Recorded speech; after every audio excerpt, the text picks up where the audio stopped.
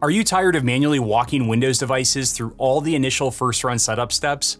What if I told you there's a way you can automate the entire process using just a USB drive?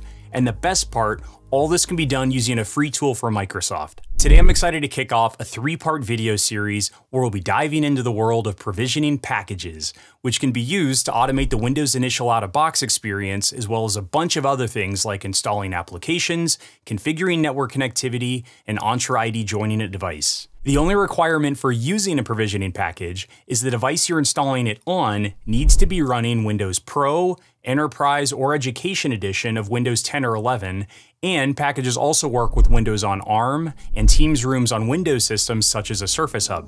In this first video, I'll be going over everything you need to know about provisioning packages and what they're capable of. Then in part 2, I'll walk through how to create a package from scratch, which will include both simple and advanced configurations. And in the last video, I'll show you how to verify your package installed successfully and properly apply the customizations you made to the machine. So to get started, what is a provisioning package? A provisioning package is a single file that includes a set of customizable Windows settings and configurations.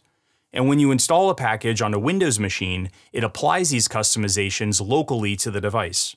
Now to build a package, you use a free tool from Microsoft called Windows Configuration Designer, where there are hundreds of different settings you can customize, like naming the PC, installing certificates, and you can even run commands and PowerShell scripts. Once you finish customizing your package, Configuration Designer will export it in the .ppkg format. And from there, the package is ready to be installed on a PC, either during the initial out-of-box experience using a USB drive, or it can be installed through the desktop. Now, there are countless ways packages can be helpful in how you deploy, manage, and customize Windows systems.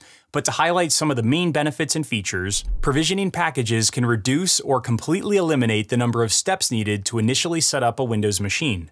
And if you're not using an MDM provider, packages offer a way to locally manage device settings and policies. These can also be helpful in that they'll allow for remote or non-technical users to provision their own machines using a package by following some simple instructions. And one of the best things is you can use the same package to provision multiple devices, so you're not needing to create a separate package for each device you're wanting to provision. For this video series, I want to focus on how you can use a provisioning package to fully automate the Windows out-of-box experience at scale in an enterprise environment. But no, the content I'll be covering also applies to any type of package you want to build. So in terms of automating the Windows out-of-box experience, what I mean by that is having the ability to fully provision a device from where it's sitting at OOBE to it being ready for an end user to log into it without any manual intervention other than inserting a USB drive into the machine and booting it. Let's look at an example of how provisioning packages can do this. Let's say you want your package to configure a device to authenticate with an 802.1x wired network, and then use that connection to Entra ID join the machine. Let's take a look at this in action. Here I've got a brand new Windows machine and a USB drive that I've already copied a package onto. After inserting the drive into the PC, Windows automatically detects the package and begins installing it. The first thing it's doing is naming the PC. From there, the package installs a root, intermediate, and client certificate, and as part of that, the system restarts. And then it adds a wired network profile, which Windows then uses to automatically authenticate with my wired network. And as a last step, the package Entra ID joins the device using a provisioning command.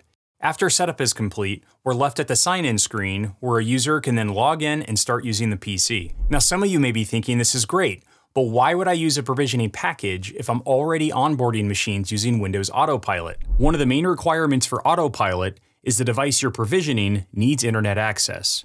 Now for this example, I wanted to demonstrate how provisioning packages can be used in conjunction with Windows Autopilot. So all I've included in this particular package is the wireless network profile for my Wi-Fi network, and then I'm using a provisioning command to reboot the system. Let's take a look at this in action. After inserting the drive into the PC, Windows should then automatically detect the package and then begin installing it. And from there, it connects to my wireless network, it'll install day one updates, and then Autopilot will take over and finish provisioning the device.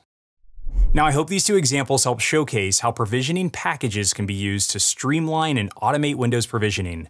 And remember, these are much more capable than what I've shown here. And if you're wanting to learn how to create one of these packages yourself, make sure to watch part 2 of this video series where I'll walk through how to create one from scratch, which can be used to fully automate the Windows first run setup experience. Thanks so much for watching, and I'll see you in the next one.